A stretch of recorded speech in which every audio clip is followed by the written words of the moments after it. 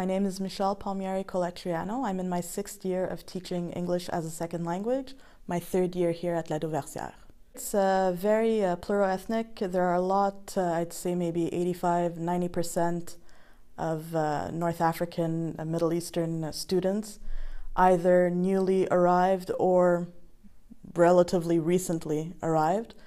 There's a lot of different languages already spoken in the school. French is not necessarily the first or the common language here. So today was the integration phase of a LES I've been working on. I adapted a text from the MELS about bedbugs, and I elaborated it into a full LES. So today we are going to finish our LES on bedbugs. Remember the bedbugs LES? Yes. What do you know about bedbugs? Are they big? Are they small? Are they insects? Are they arachnids? Do they fly? Do they walk? Zachary? They don't fly. Good. Shems? Very small. Today was the reflection about what they have learned and what advice they would give to someone who is dealing with bedbugs. So I used it as a different way to talk about what they've learned, to verify their comprehension, something other than just pencil and paper. My room is more tidy to be sure that bedbugs are not going in my room.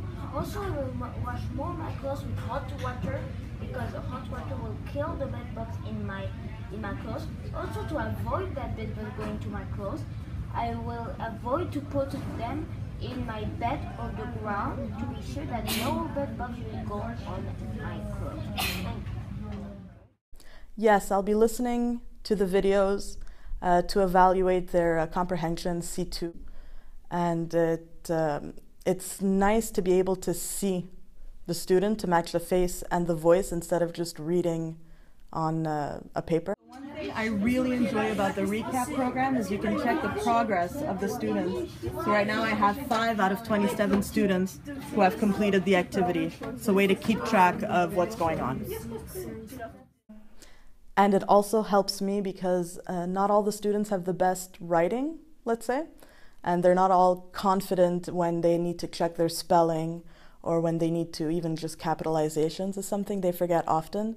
So I don't lose focus on those grammatical errors that would normally only be a C3 evaluation. I can really listen and see if they have understood. Express ourselves freely because we have the word in our mouth and we can tell them without to be afraid of the conjugation, the orthograph.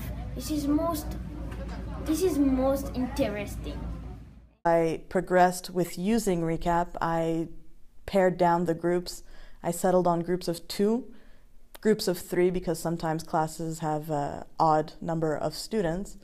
And in their groups of 2 or 3, they're really able to focus on the questions.